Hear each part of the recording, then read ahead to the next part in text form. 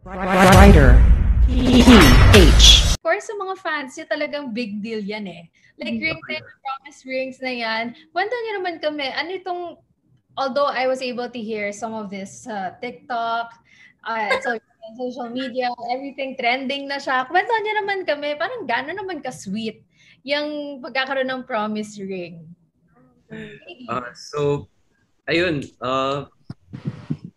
Lex was waiting for me the taping because like we were filming a vlog for Squad Plus, and then Lex was guesting, but after that guesting, she had nothing to do with Squad Plus anymore. Like after that she said, okay, just leave. But ayun, after her guesting, she was just there for like 3 minutes, but she waited for me to finish. She waited for me to finish all my vlogs for Squad Plus, and that was it wasn't short either. It took like at least 6 hours. 9 p.m. Yeah, till 9 p.m.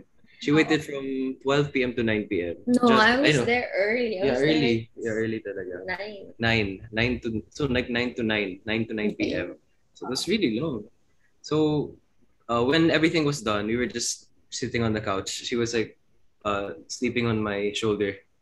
Kasi like she was really sleeping. She couldn't handle the antok na.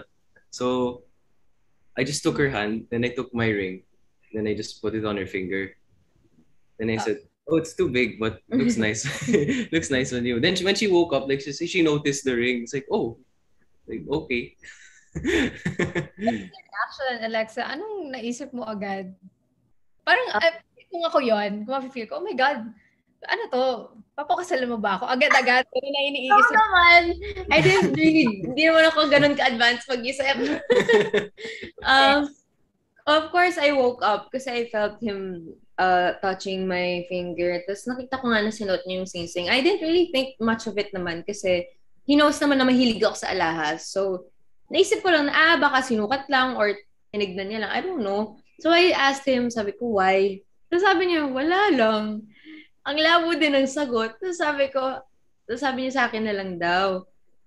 So sabi ko, sure ka? You can get it naman if you want it back. Akala ko pahiram lang. Kasi that ring is so special to him eh. He would always tell me na big first ring niya yon, bigay ng mom niya.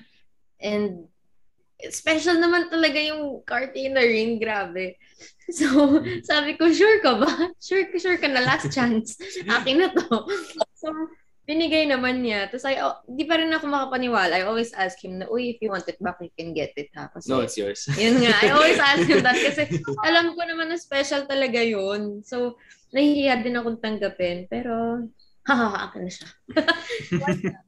Pero is this the first time you gave a ring to someone? Like, friendship ring or promise ring? First time? First time I've given a ring. Because I have somewhat like a sentimental value sa mga rings ko and like my accessories. Because like all of them have like a certain meaning to me. So, and especially the first ring, that's the most loved ring that I have. And I think giving it to Lex was like a symbol. Like, it's more very symbolic talaga. Mm-mm. Is there any chance ibigyan mo ulit si Alexa ng rings in the future naman? I mean, pwede. Ako naman magbibigay sa kanya para pantay. Yeah. Alright. I have 2 last questions. Ano naman yung mga tao naman, your supporters, talagang, parang lang. Okay. Yeah, yung mga tao ngayon nag-iisip, what's the real score between the two of you? Are you guys together? Together forever? What's girlfriend? Masasabi ba niyan? No, not yet. No, not yet. Actually, kasi, tawag dito, of course, it's, how do I say this? Of course, there's something blossoming or on the way or something like that. It's developing. It's like a picture. It's developing. But, we really had this talk and I really told him na I don't want him to get into anything serious or I don't want him to get into a relationship yet because with so many things happening to us right now, it can get really overwhelming as Yeah. well. So I thought that the smart and mature thing to do was to just focus on our work. It's not so showbiz, pero yun kasi talaga na, kasi honestly, it can be a bit stressful naman talaga. So sabi ko, if we add a relationship on top of that, it might be hard to handle na. So I think it would be better to let's just enjoy each other's company, enjoy whatever we have right now. We don't have to rush.